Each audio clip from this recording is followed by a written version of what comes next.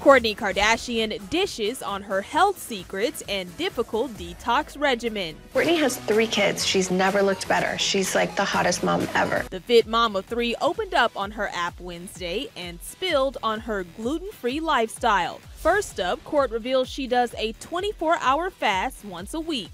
Quote, "On the fasting days, I drink bone broth and water all day, and then I'll have dinner that evening. So I basically just don't eat breakfast and lunch that day." Kourtney's trick to curb her urge to eat: she says that on detox days she tries to stay busy and avoids going to the kitchen. As for her meal plan, the 38-year-old reality star says she sticks to a low-carb diet containing no grains and no beans. For breakfast, Kourt K takes it easy on the fruit.